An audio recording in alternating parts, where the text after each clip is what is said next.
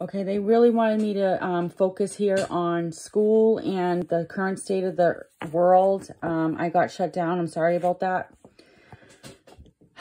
They're coming after families and children again, and they're going to do remote learning. It's going to be like another COVID situation, lockdown, okay? They're coming for families is basically what I got for it. So all you have to do, all we are going to have to do, this was at the bottom, is trust. Trust the light within you is the Most High, and that you are fully protected from all attacks that come at you. Any and all attacks will not be able to pierce or penetrate into your sphere of protection in your children's. Okay? And that was the message they wanted me to share with you about the current state of events when it comes to the children.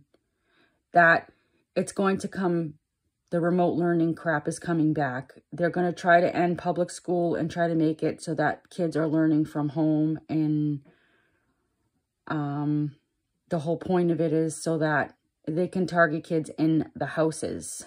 They're cataloging kids in the computers that are remote learning. They did this already, the first round of COVID. And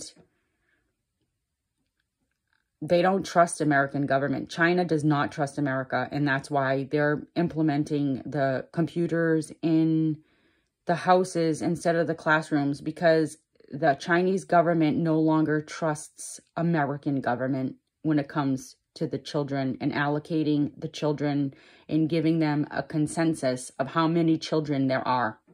They're after the children